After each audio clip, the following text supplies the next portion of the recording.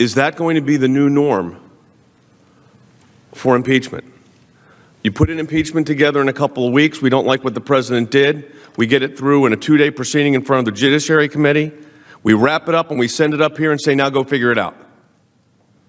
Because that's what this is really becoming. That's what this actually is. So I think if we're looking at the institutional interests that are at stake here, this is a very dangerous precedent.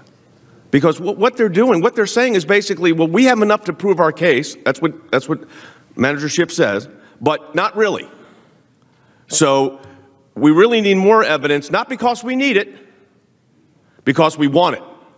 But we didn't want it bad enough when we were in the House, so we didn't get it. So now you issue the subpoena, and then let's duke it out in court and see what happens.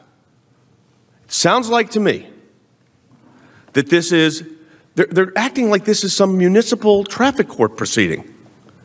I remind everybody that we're talking about, under their articles of impeachment, they are requesting the removal of the President of the United States.